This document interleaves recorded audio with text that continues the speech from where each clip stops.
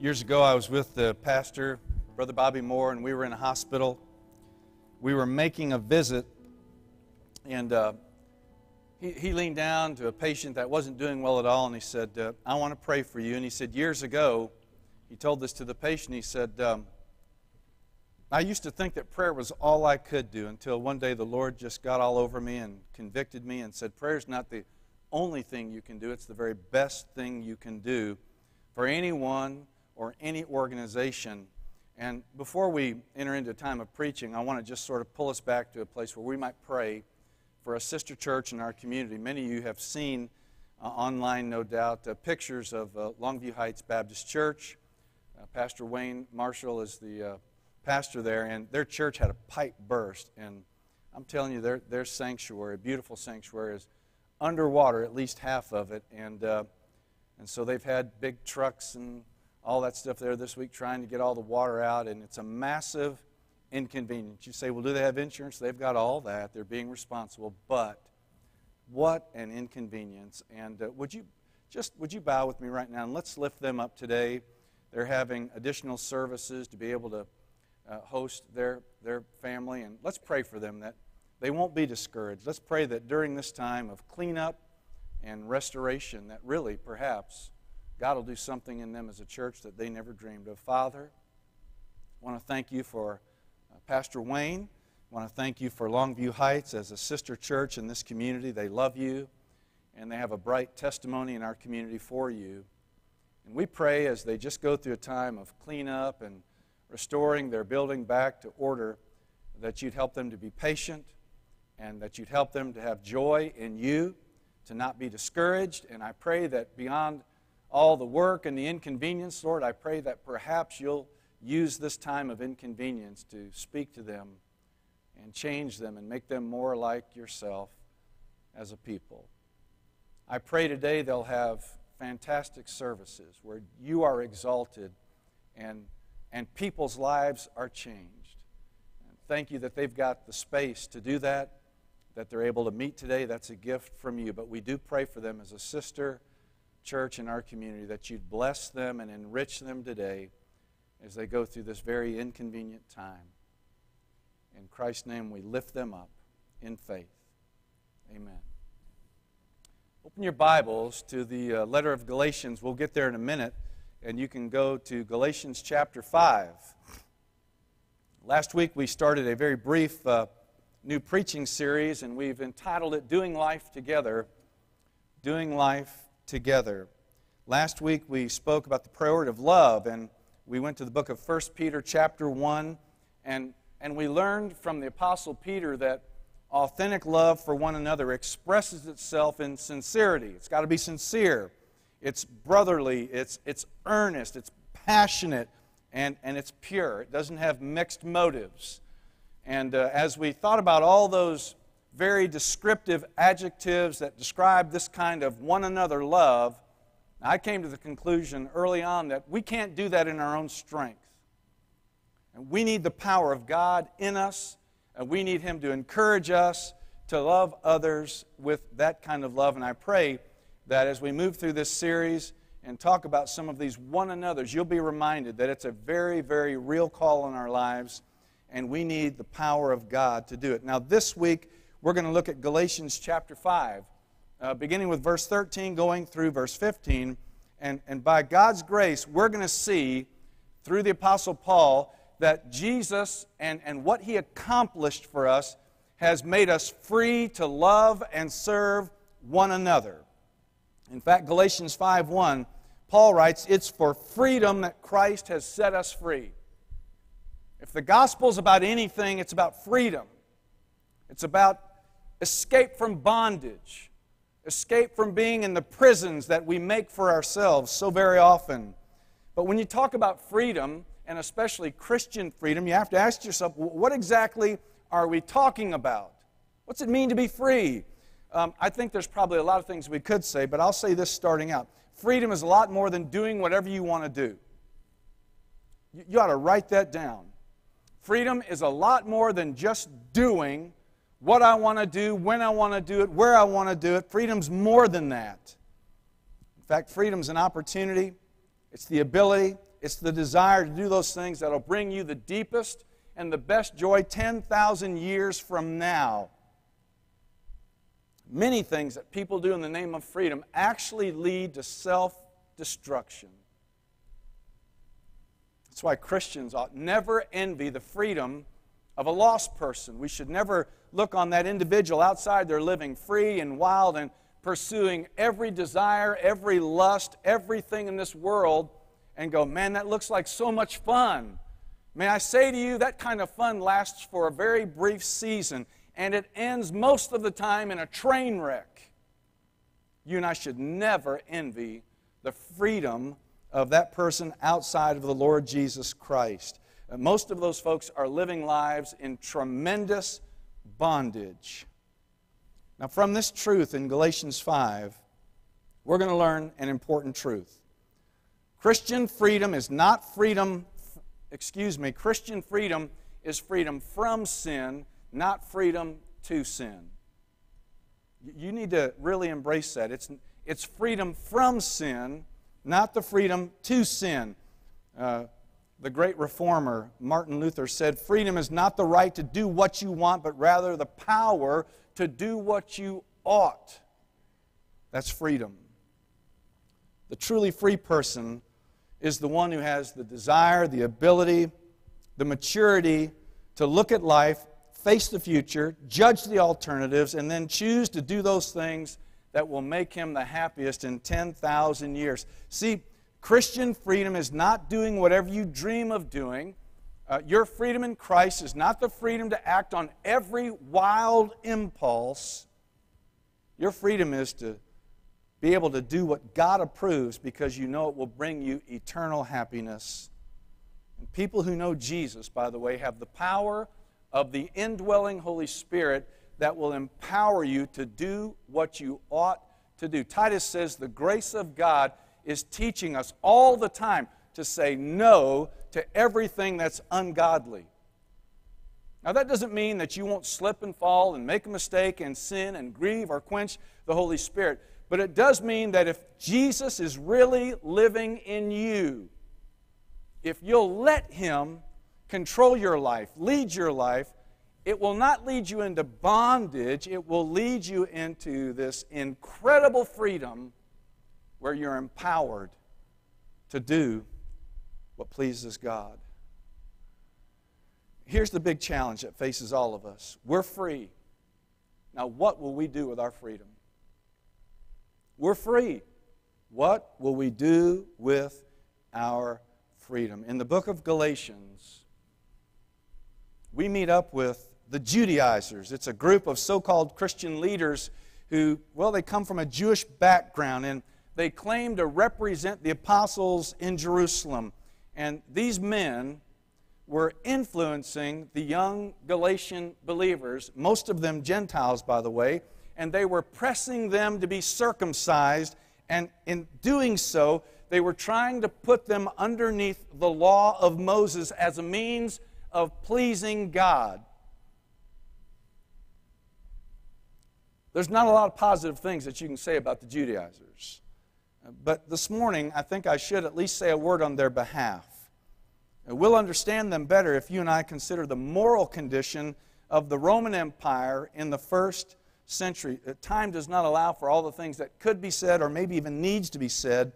But before you get all crazy and think, you know, Western civilization is the worst in the history of the world. I mean, living in the 21st century is probably as bad as it's ever been. Watch this. We may not even come close to the wickedness that prevailed in the first century in the Roman and Greek empires. It's really hard for us to truly understand how morally degraded the world was during that time. Regarding sexual ethics, people say it was nothing but pure chaos. One writer described it as an age when shame seems to have vanished completely. The famous orator Demosthenes declared, "We keep mistresses for our pleasure, concubines for our day-to-day needs of the bodies, but we have wives in order to produce children legitimately and to have a trustworthy guardian of our homes. How many of you ladies would like to live in that kind of culture? Almost every famous Greek figure had a mistress. That includes Alexander the Great, Aristotle, and even Plato. Seneca commented, listen to this, this is so bad. Seneca said, virginity is simply proof that you're ugly. Did you hear what I said? There's no class in that. There's no love in that. He said, innocence is not rare. Seneca said it's non-existent. Modesty was completely unknown. Homosexuality was found in every layer of society, from the highest to the lowest. Historians tell us that 14 of the first 15 Roman emperors were homosexuals, including Julius Caesar. And so it's against that backdrop of pure moral chaos that you and I ought to at least try to judge the Judaizers. And knowing the immorality of Rome and Greece, they thought the only way to fight that was with rules, rules, and more rules. Their diagnosis was on target. Their prescription was dead wrong. Rules don't set people free. Amen? Let's look at verse 13. Twice in Galatians 5, Paul declares that believers are now free. In Galatians 5:1, he says, it was for freedom that Christ has set us free. And then in verse 13, the first part of that verse, you, my brothers, were called to be free. Now, freedom is an absolutely wonderful word, but it's a dangerous concept. Real freedom leaves you with all sorts of choices to make. It requires self-discipline, and if it's not there, it'll soon disintegrate into anarchy, lawlessness. Well, how are we free as believers? Several ways. We're free from the guilt of sin. Thank God. We're free from the penalty of sin. We're free from the shame of sin. I met with a young man probably a month ago in my office, and he said, Brother Tim, I'm no longer in bondage to the shame that I was living in because of all the sin in my life. God's made me free. Free from the shame of sin. Free from the power, the authority of sin. Free from the power of the law to condemn us. Listen, that means that because we're free, you and I can come to God anytime, anywhere, on the basis of the blood of Jesus Christ, and have complete confidence that He'll receive us, that you and I will be accepted. That's the kind of freedom and the authority that belongs to every blood-washed believer in the Lord Jesus Christ. Our freedom in Jesus is first and foremost, it is spiritual freedom that opens up a brand new and everlasting relationship with Almighty God through His precious, wonderful Son. Free. When you met Jesus, think back to where you were, who you were, and what you were in bondage to. I know some of your stories. And some of you would say with me, I don't want to go back there. Amen. But freedom, the freedom that I've just described, does not mean that we don't struggle with sin any longer. We're not free from the presence of sin. In fact, we won't be free from the presence of sin until we stand face to face before our Lord in heaven. Nor are we free from what we would call the pull of the flesh that leads us into sin. We're free from the bondage of trying to please God through rules. We're free from trying to please God through some sort of ritual or ceremony. We're free from the overwhelming guilt of sin. But sin itself remains with us, even in us. So are we free, really? Yes. Yes, we are, but that freedom can be abused. Freedom can be misused. And so the very next part of verse 13 explains what this means, both negatively and positively. Look at what he says in the second half of verse 13 of chapter 5. But don't use your freedom to indulge the sinful nature. Sometimes the sinful nature is referred to in the Bible as the flesh. Paul says, rather serve one another in love. Don't use your freedom for the wrong things. He says instead, use the freedom that you have to serve one another in love, the love that's been shed abroad in your hearts through the Holy Spirit.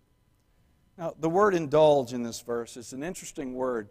It's a military term, and it refers to a base of operations that an army establishes in enemy territory. And from this base of operations, the army can then launch attacks in many directions. Now, here's the deal. You can misuse your freedom by indulging your flesh, your sinful nature, by having a base of operations in your life from which you sort of commit all sorts of sinful behavior. Flesh. What's that mean? Well, again, it's not referring to our physical flesh and bones. It's a direct reference to the fallen nature that all of us inherited from Adam. It's the nature you were born with. We were born with a fallen nature, and that nature stays with us in one form or another until the day we die. And even though we're redeemed, and even though Christ has made us new, the flesh is always with us, always pulling us down and dragging us toward the world, enticing us to every sort of moral and spiritual compromise. Why do we do some of the things we do? I mean, like Paul, we say, I want to do things that please God, but I wind up doing the very things that break His heart. I despise those things, and yet I wind up doing them. What's going on in me? It's the flesh. It pulls us toward anger, toward lust, toward bitterness, toward violence, toward cheating, adultery, perversion, envy, greed. And we could just say every sin that you and I will ever commit, it's because the old human nature, the flesh, is pulling you back, trying to pull you back into submission under that awful kind of life.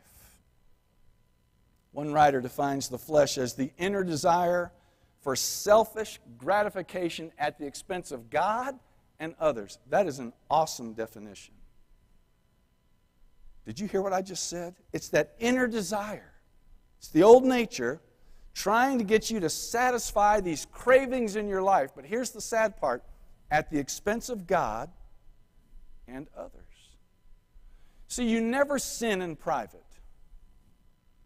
I hear all the time, listen, what I do is my life, and I'm not hurting anyone. That's never true. It's never true. Most of the time, there is always some ripple effect, and it does impact family members, friends, church members, your community. But let's just say in the rare event that you could sin and your sin really didn't touch another human being, it always compromises, it always touches the heart of God. Every time we disobey God, it's at the expense of His glory. Every time we do something, every time we allow ourselves to be yanked back into the submission of the old nature, we do it at the expense of God and others. There's something inside of us. That old nature says, go ahead, man. You deserve it. You've earned it. Nobody can stop you. Even though we know that the very thing we're thinking of doing is sinful. No, the flesh loves to be pampered, and it whines like a big fat baby when it doesn't get its way. You say, how do you know that? Because I've done it. I've got an old nature. At the very core of Tim Lampley, I've got an old fleshly nature that doesn't want me to submit to the rule and reign of Jesus Christ. I'm telling you that when we give in to that old nature, it leads to sin. It leads to compromise and eventually to outright sinful behavior that grieves and quenches the Holy Spirit of God. Here's the tricky part. The flesh, the old nature, can attack you anytime, anywhere. That's why sometimes in your quiet time when you're trying to read your Bible, some of the most wicked thoughts can enter your mind and try to derail you from having quality time with God. Am I alone in that? That's why when you pray, listen, your mind can be attacked, and instead of praying for someone, you can start rehearsing an old grudge or an old wound, and before you know it, you're not praying any longer. You're just sort of under your breath mumbling all sorts of hatred and bitterness towards another individual. The flesh, the old nature, can attack you anytime, anywhere. You can be witnessing for Jesus to a lost person, and then with your next breath, you can blast one of your kids or wipe your spouse out with a short word. The same hand that reaches out in love can knock a person flat. I want to say this. Don't ever underestimate the power and the pull of the flesh. Don't ever say, I'll never sin anymore. I'll never be tempted in that area again. I'm above that. I'm a mature believer. I've grown to the point that no longer is a threat to my life. Take heed lest ye fall. Don't ever underestimate the power, the pull of the flesh. No, biblical freedom is never freedom to sin. It's freedom from sin. It's the power to overcome. It's the power to get up, fight the battle again and again and again. It's the power to persevere. It's the power that allows you, even if you mess up today, to get up tomorrow morning and by the glory of God say, I'm going to live fresh today for Christ. Look at verse 14. Paul says the entire law is summed up in a single command. That is an awesome statement. The entire law, and there's a bunch of it, is summed up in one single command. Love your neighbor as yourself. He's saying there's a better way than indulging the flesh. And Paul calls it serving one another in love. But it's a little bit ironic. The word serving comes from a Greek word that means to be a slave. So we're set free from our slavery to sin by the power of Christ. And having now become free, we're called to become slaves in another way for the sake of the gospel. He's saying instead of being masters with many servants, he says, I want you to be servants with many masters. I want you to serve one another. Serve everybody in the spirit of love. And the emphasis on love here is important. In fact, it's a core truth.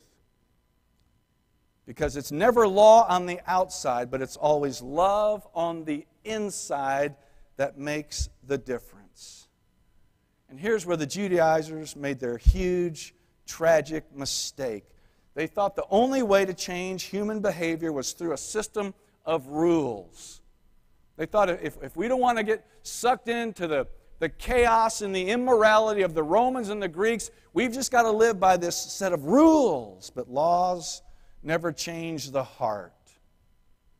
Christianity works because it changes people from the inside out. Salvation's always an inside job. Christian freedom's always an inside job. Romans 5:5 says, the love of God has been poured into our hearts by the Holy Spirit. It happens from within.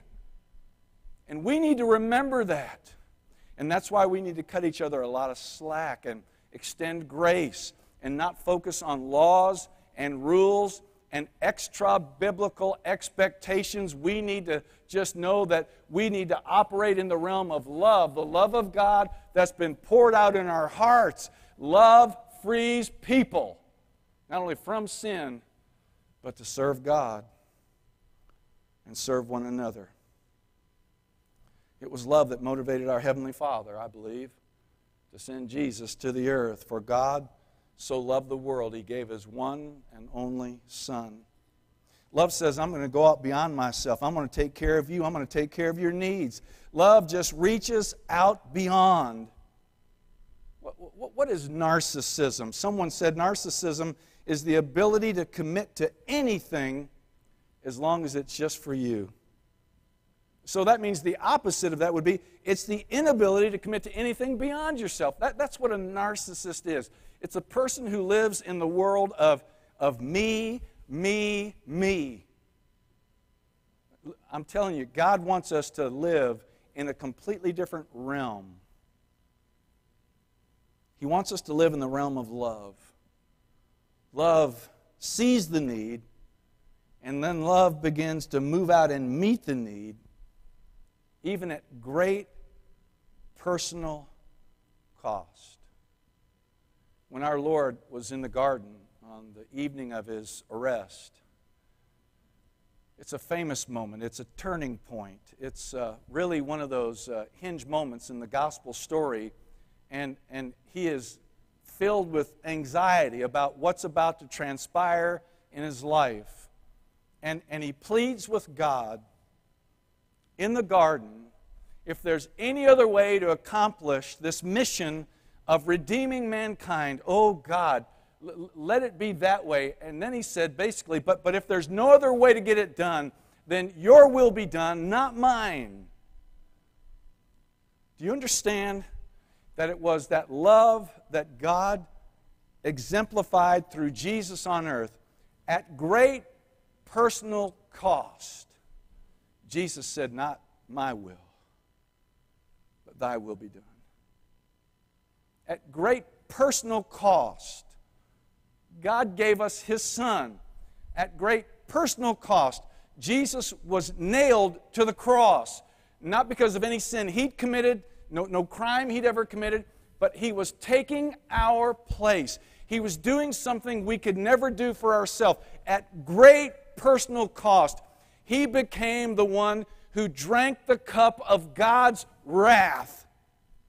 He was accursed of God. He became a curse on that tree. God momentarily turned His back on His Son for the first time in their eternal relationship. Listen to me. Salvation's free for us, but it was never cheap. Love always acts, always moves, and it's willing to do so even at great personal cost.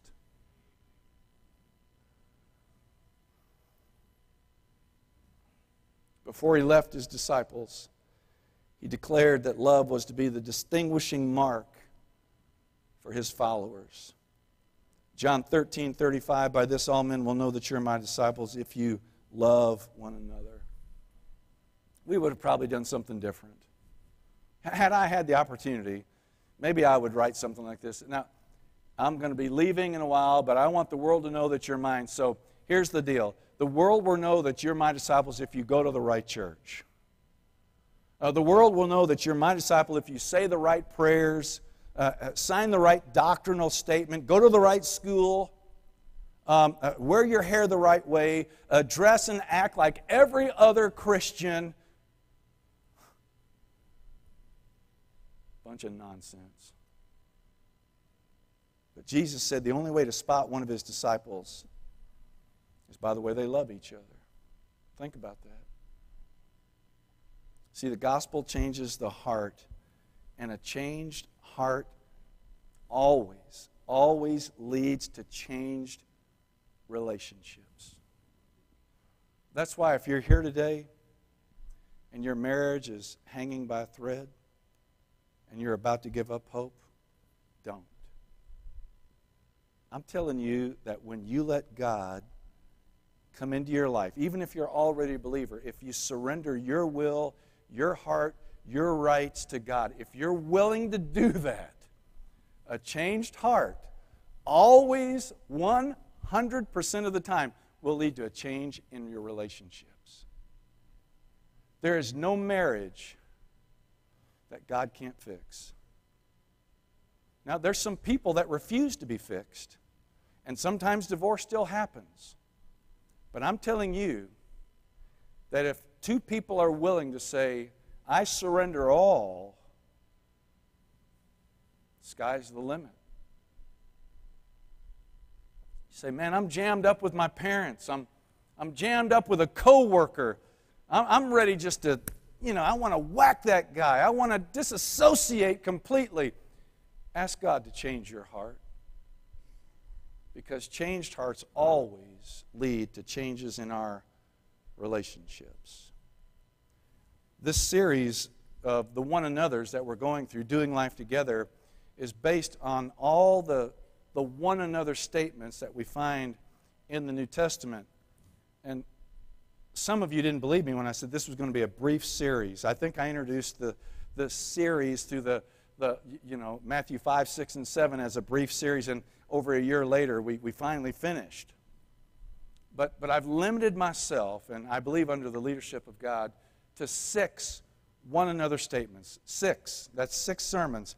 But there are dozens of these one another statements. Let me read a few of them, because they all flow out of this love that's been shed abroad in our hearts that leads to a real change in the way we relate to others. Bear one another's burdens.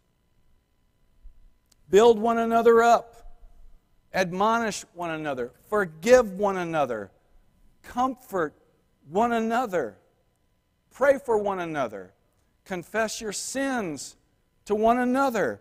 Teach one another. Greet one another. Spur one another on. Watch this one. Accept one another. That's big, by the way. Encourage one another. Give preference to one another. That is, Philippians 2 says it this way: esteem others as being more important than yourself. Be devoted to one another. Be kind to one another. Here's a hard one. Submit to one another. Husbands, it's right to submit yourself to your wife. And wives, it's right to submit yourself to your husband. We're called to submit to one another. And of course, Galatians 5:13, serve one another in love. And there's so many others that we could add to the list. All these one another's are simply reflections and amplifications of the great command given by Jesus Himself to love one another. Here's the deal. When Christ saves you, the Holy Spirit invades you, and He empowers you to love and serve others. He breaks you out of the prison of self. He sets you free. And here's where I struggle.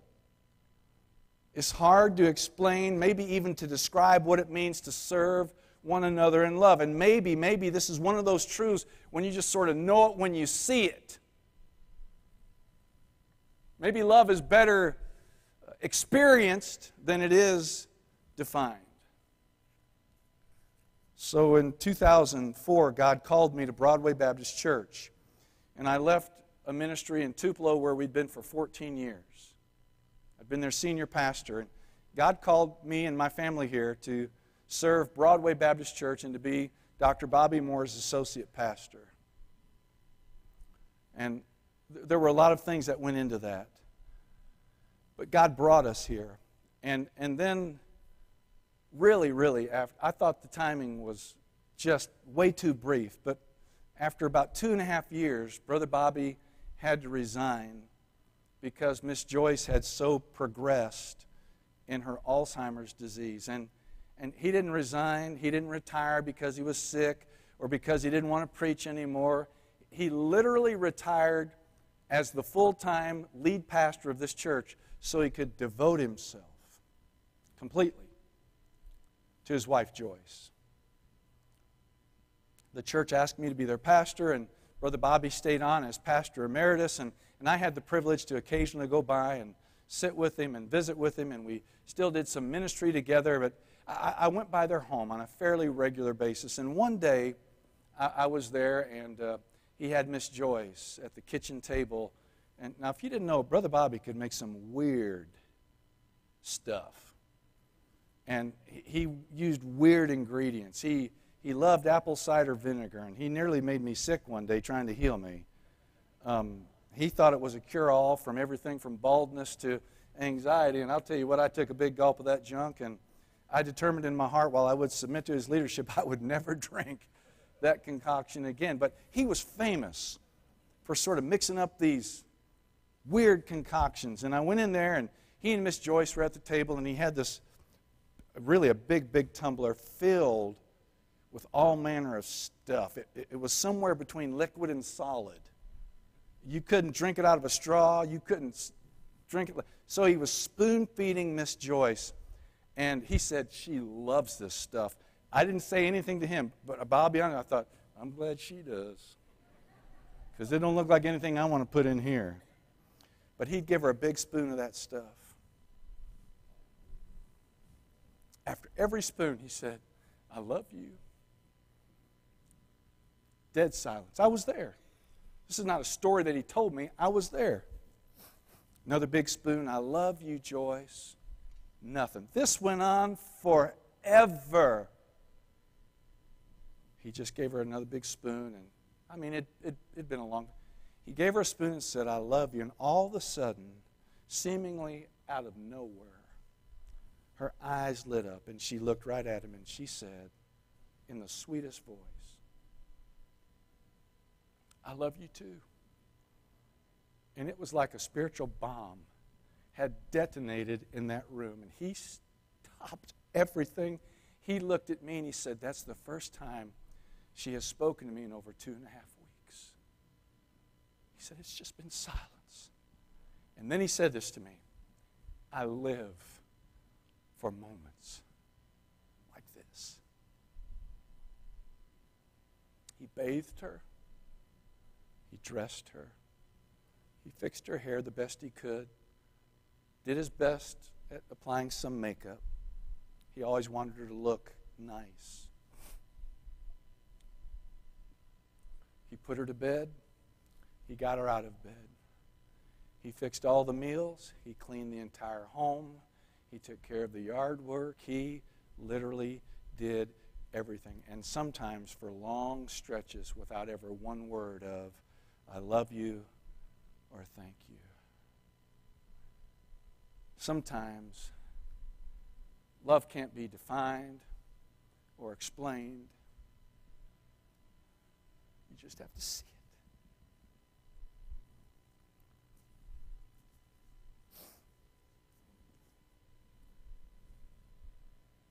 Here's the deal. God has set us free to love and serve one another.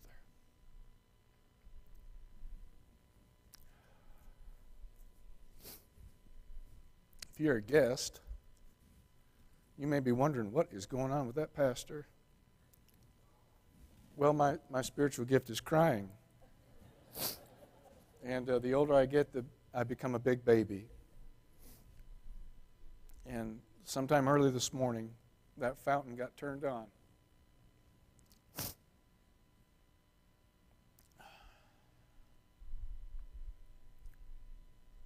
Let me tell you one last thing, and we'll try to wrap this up.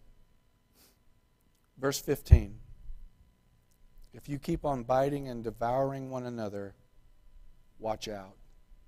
Watch out, or you'll be destroyed by each other. Verse 15. So Paul ends with what I would call a very stern word of warning, because freedom always goes in two directions. We either use our freedom as an excuse to sin, or we use our freedom as a means to love and serve others. And if we make the tragic decision to choose self-indulgence, we risk destroying our friendships and tearing apart the family of God. Let me give you two equations that make it real simple. Freedom plus love equals service to others. Freedom plus love equals service to others. Freedom minus love equals freedom to sin. And when you look at it like that, you begin to understand how love fulfills the whole law. It is the lack of love that causes people to hate their parents. It is the lack of love that causes people to commit murder. It is the lack of love that causes people to be unfaithful to their spouse, steal, lie. It's the lack of love that causes bitterness, anger, threats, verbal, physical abuse, and the list could go on and on. It's the lack of love that leads to pushing others around, demanding your own way, arguing over stupid minor issues, and dividing the body of Christ. But if we really, really loved our neighbor, all those sins I just mentioned would be absolutely impossible. Where God's love reigns, sin cannot abide, but where self reigns, sin rules. And where sin rules, chaos ensues. Believers have never been very good at fighting fair. We let small disagreements become major issues. Some people elevate secondary matters of faith to the level of a core truth like the deity of Jesus Christ. And then we begin to bicker and fight and argue, and when we do that, we inevitably harm the cause of Christ. Our bitter arguments eventually become more important than Jesus. And it puts an end to Christian peace, destroys the work of the gospel, causes the church that's engaged in that kind of nonsense to turn inward. It'll turn new believers away from the church. It always dishonors the Lord. It always grieves the Spirit. Sometimes it'll cause a weak Christian to give up on their faith in despair. It'll force people to take sides on things that aren't even commanded. It always injures the testimony of the church. That kind of junk confirms the criticism of skeptics who say and believe the church is full of hypocrites. And that kind of behavior always causes the enemies of the gospel to rejoice. That kind of junk sends the message to the world, God may love you, but we hate each other. And in the end, that kind of life, that kind of behavior always destroys God's church. Hatred, envy, power plays, vicious words, insisting on your own way always damages the church. There can never be victory while we're wrapped up in consuming, devouring one another.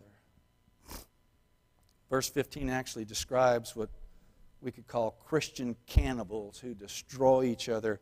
They're like wild animals who aren't content until they literally destroy one another. I've been praying all week, God, please let Broadway be the exact opposite of that which I've just described. Let me give you 4 things, just 4 statements that you can sort of, the core truths of this passage.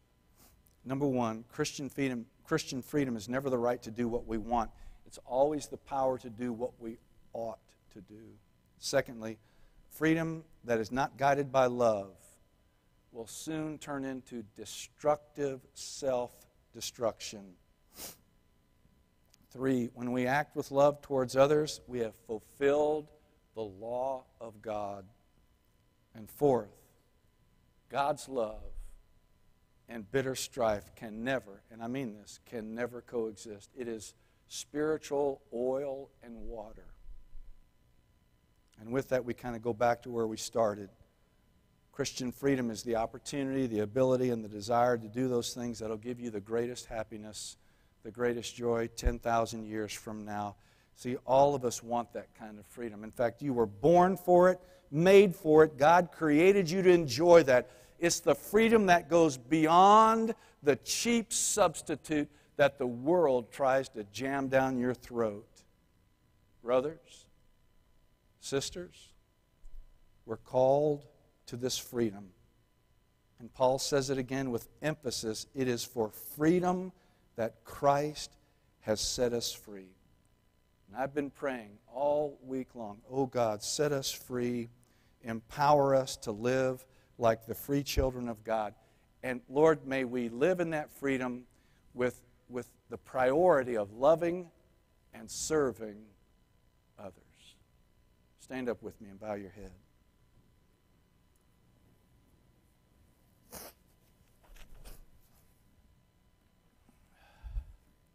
Ryan's going to come up with the musicians, and I'm going to ask the staff that's here today to join me. Let's pray together. Father, I believe we've heard your word today. We've been confronted with truth. And we thank you, first of all, for the freedom that is ours through the finished work of Jesus Christ on the cross. And we thank you that when you save us, you set us free. But we want to express gratitude to you this morning that our freedom is not freedom to sin, it's always freedom from sin. Help us not to abuse the grace of God. Help us not to ignore the gift of Christ. Help us, Lord, to just simply begin to live in the power that's been given to us through your indwelling Holy Spirit, and to just flesh out in very practical, real ways the love that's been poured out in our hearts through Jesus. Help us to stop being so self-centered, so self-oriented, and help us, Lord, to fix our eyes not only on Jesus but on others. You've set us so that we might be free to love, and in that love, serve others. Lord, help us this week to serve our families. Help us this week to serve our co-workers. Help us this week to serve our neighbors, our community. Help us this week to serve someone that doesn't like us. Help us to serve someone this week who treats us mean. Help us this week to determine that we'll take our cues from you and you alone. Help us to live out that wonderful statement that the world will know that we are your disciples by the love we have for one another. And let that love be manifested in self-sacrificing service. We need you. This is a tall order. We can't do it in our puny strength. We need for you to be seated on the throne of our lives to be able to accomplish this kind of worthy goal. Come in a fresh way today. Help us, Lord, to confront all the things that assault our lives, and help us to deal with any compromises that we may be involved in right now. If anybody in this room is abusing the freedom that belongs to them through Jesus, Lord, I pray today you'd stop them in their tracks, that in love you would convict them and break them and bring them to a place of authentic repentance where they have a change of mind and a change of direction. Jesus, we need you. In your name we pray. Amen. Look this way. If you've never given your life to Jesus Christ, if you've never really believed on him for salvation, today is your day. You can't begin to accomplish some of the things we talked about in your own strength. You need Christ in you to accomplish this kind of lifestyle. For God so loved the world, he gave his one and only Son, that whosoever believes on him shall not perish, but have everlasting life. If you've never believed on Christ alone for your forgiveness and salvation, today it would be our joy to introduce you to Jesus. If you're here without a church home, we'd love to welcome you to our family, Broadway Baptist Church. And if you know Jesus, you meet the big prerequisite. We'd love to embrace you, not into a perfect fellowship, but into a church family that strives and longs to be all that God has called us to be for his glory and for the growth and encouragement of one another. Maybe you just need prayer. Maybe there's something going on. There's really a battle going on in your life spiritually, and you'd like for one of us to pray with you and pray for you. It'd be our joy. So as we sing this closing song, if God has spoken to you today and you'd like to confirm it and nail it down, we'd like to minister to you. You come as Ryan leads us.